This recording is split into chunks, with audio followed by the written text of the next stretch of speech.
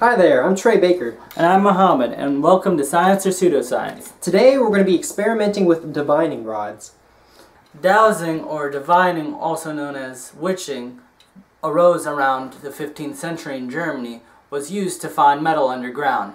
Later it also came to use to find water underground, which is what we're going to be experimenting with today. Today we'll be using our own dowsing rods made out of coat hangers. And we'll be seeing if they do actually find the orientation of water.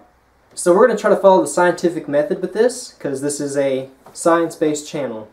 It will be, promise you. We're going to start with an observation. The observation is that people have been using divining rods for over 500 years, and they claim to find water. The null hypothesis will be that close proximity to liquid water will not alter the position or the angle of dowsing rods placed in an unstable equilibrium. Let's go make our own rods. Okay, so let me explain unstable equilibrium. We can use the example of a ball on a hill. It's probably a good one. So, we have a ball, balance it up here on the top of a hill. It's balanced, so it is in equilibrium. It doesn't want to move. However, if there's any little force exerted on it, it's going to go tumbling down the hill because it wants to be in a place with lower potential energy, as all things do.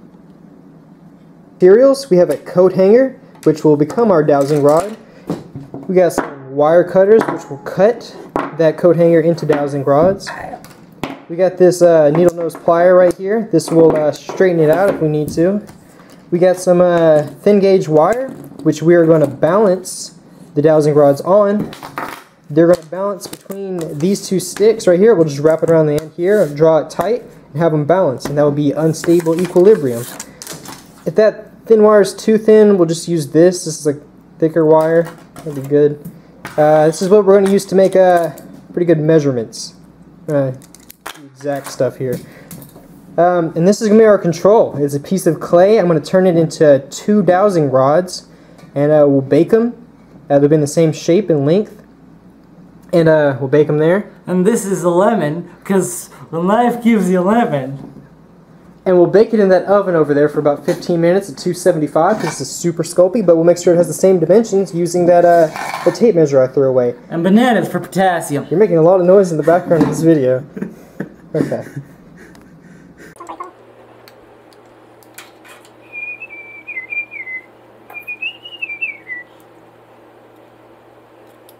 Probably take out the voices and just speed this part right up. Yeah, we have so long, just take it. Now that we've beaten it straight, we just cut along the middle here.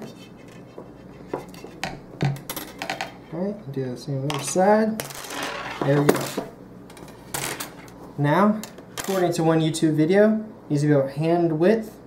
So I'll measure that out, bend it, and do the same to the other side. Into it. Sweet. Okay. Just measure that and bend it out the same to the other side. It's almost exactly 10 centimeters. Okay. So what we're doing here is we're going to make some really thin clay things. We're going to make the same dimensions as this. 10 centimeters by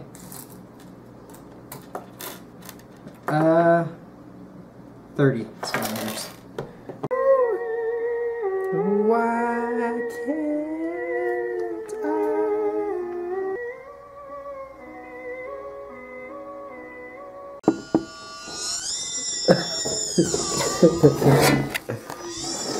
That sounds great. That's pretty good. Listen to those tunes.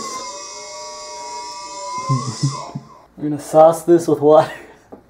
Fill this up with water.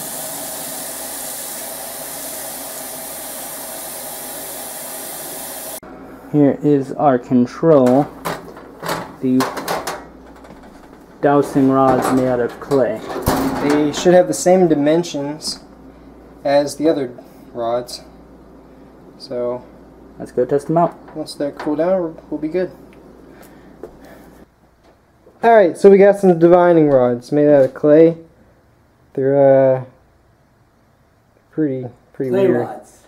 Pretty weird. Let's do it. Okay. So now we have 2 clay divining rods. They're balanced up there. And a little more bendy in the metal one, but we should still see some. This should still be a control. Similar dimensions, and it should be inert like this.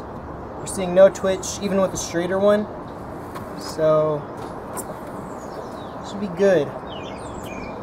Seems to be inert, which is good for our experiment. Okay. Coat hanger rods rule. Moving on to the experimental trial. Sun's way too bright for it too. It's really hot. Do.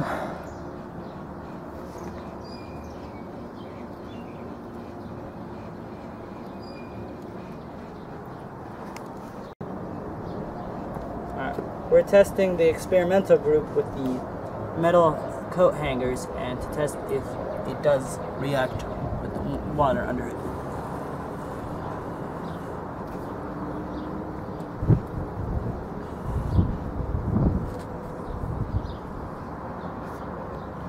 Seems the only movement is from the wind.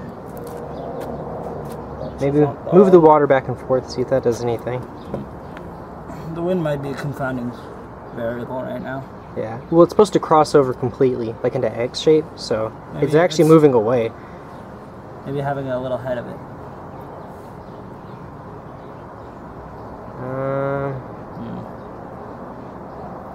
I don't know. You can see, if we move closely here, I do see that there's a tiny bit of clay, and that's just for friction, because the wire is too slippery. And to prove it's not being held in place, He's actually going to touch it, and it'll just see that it can actually move. And that can move. It can. It's just choosing not to. Yes. It seems that it's not having any effect on water. Could be possible that it's just because it's such a small amount. So we will probably check this with a larger body of water. You want to try that again? Yeah. See if they cross. Move it back under, like right underneath it maybe. It's not doing so hot. So the intent of the clay on that wire is to have a little bit more friction. It's a little bit more comparable to having it bounce on human flesh like it is if it's gripped in your hand. I think it's probably about the same amount of friction between the hand and that clay. This is test 2. We changed the direction of it, and I'm going to be sliding the water under to see if it has any change in direction.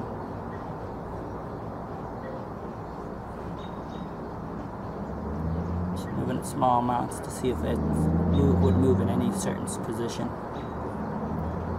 Our end goal is to have them cross. Possible go over each other, but even if they just both intersect in the middle. Okay, well that was that run, and those are the results that we see for experiment trial 2. Next trial we're going to move to a larger body of water and see if we get any results. So we've come back after about I don't know, 15 minutes or so, and the rods are still not moved. So yeah, we'll move on now. Here we have our control set near this little creek right here, and it's not doing anything. What we're going to do is try to set it over top of the creek a little bit more and see if that has any effect with our experimental. First we'll set up our experimental back in this position right here. Okay, so we're next to this creek. I have these set up in the mud near the creek. So they're not moving at all.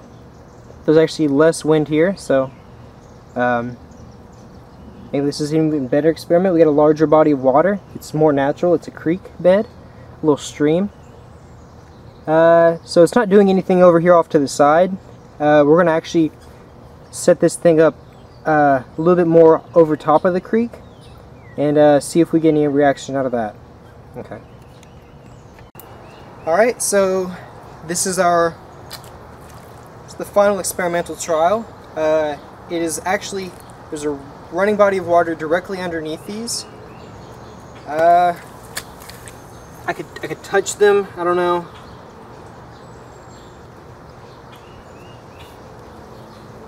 I don't see any.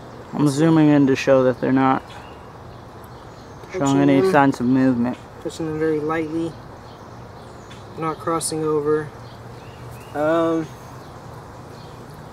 Yeah. Well, this is it. This is our final experimental trial. Yeah, so we'll go on to a discussion of our what we've seen here. Our results. Maybe hypothesize some causes for this. We'll talk about what we did, what we could do better, potentially. So yeah, let's go on to that. So the camera died and Muhammad had to leave, so I'll simply voice over the conclusion. Our null hypothesis stated that metal dowsing rods placed in a state of unstable equilibrium would remain unchanged in position or angle if placed in close proximity to water. Our evidence seems to indicate that our hypothesis was correct, that nothing happened. This is an original experiment, not based on prior experiments. Of course, not enough trials were executed, so I'd like to ask anyone watching to recreate this themselves and or offer improvements to the design. The more people who test, the better the theory. Neither of us are physics majors. I'm a biomedical engineer major. I've worked in a lab. I designed an experiment where I tested the morphological and proliferative responses of bovine endothelial cells exposed to sustained hydrostatic pressure. I got a first place award in presenting my experiment in an undergraduate competition, but I'm really looking to improve my skills with simple experiments. In the future, we'll test wooden dowsing rods, human influence over dowsing, and other potentially pseudoscientific phenomenon. Post your comments and suggestions, and any and all input is greatly appreciated. Thanks for watching.